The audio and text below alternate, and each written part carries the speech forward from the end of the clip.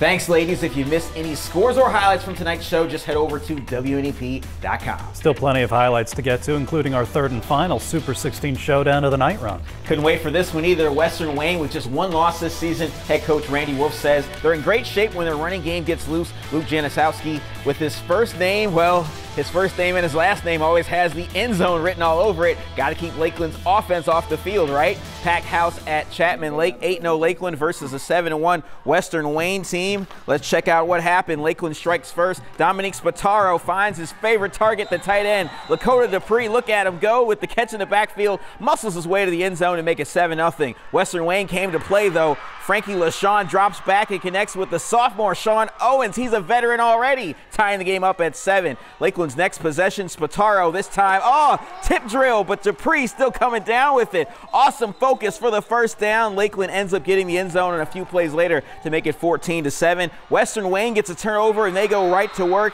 LaShawn finds Owens in double coverage. Oh, didn't like that, coming down with it. What a catch. Western Wayne misses the extra point. And Lakeland has a 14-13 lead. And then, yeah, you know who it is again. Spataro finds the end zone, takes a huge hit. They pull away in the fourth quarter. Lakeland wins 35-28. And so joining us now, the head coach of Lakeland, David Pewarczyk, after a big win. What did you guys do? What did Spataro do to find a way to help you guys pull away in the fourth quarter of this game? You know, it's a team effort. Domenico is a great leader. He does everything we ask at quarterback, but what he really does is, you know, he gets his guys on and motivates them, and he does a great job with making sure the kids know what they're doing when they're supposed to do it. Coach, you were really tested tonight. Western Wayne gave you all you can handle, and your guys came out on top. How important was that for you guys to get tested and then play a close game like this? Because you know you're going to down the road in the postseason. You know, hats off to Western Wayne. They did a great job tonight.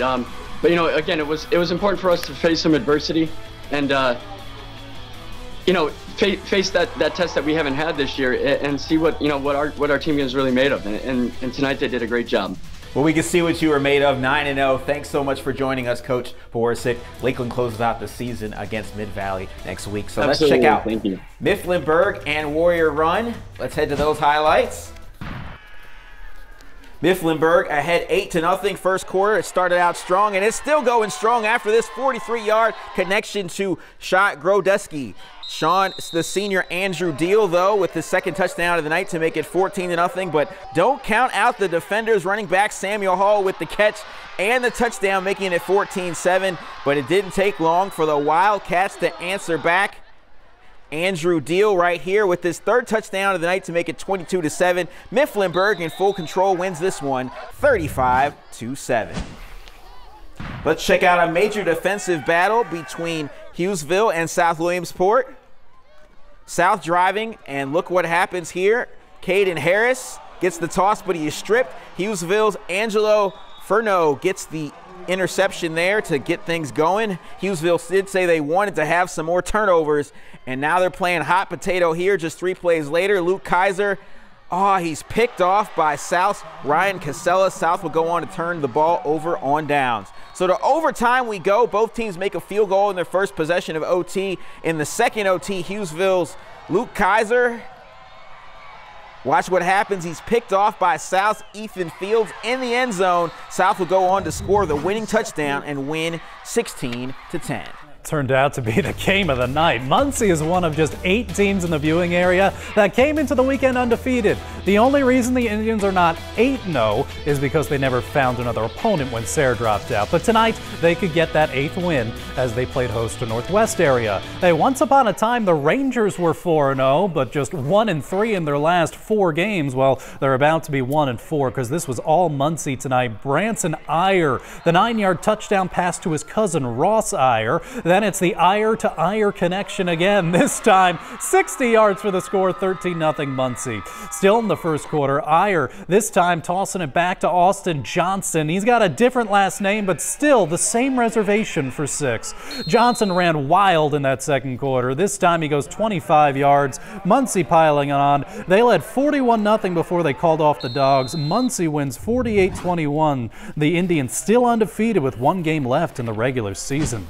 To Crispin Field we go in Berwick. The Bulldogs hosting the 8th-ranked Crestwood Comets. First drive, it's Noah Schultz on the QB keeper. Along the near side, he takes it in for 6. Comets soaring on the road.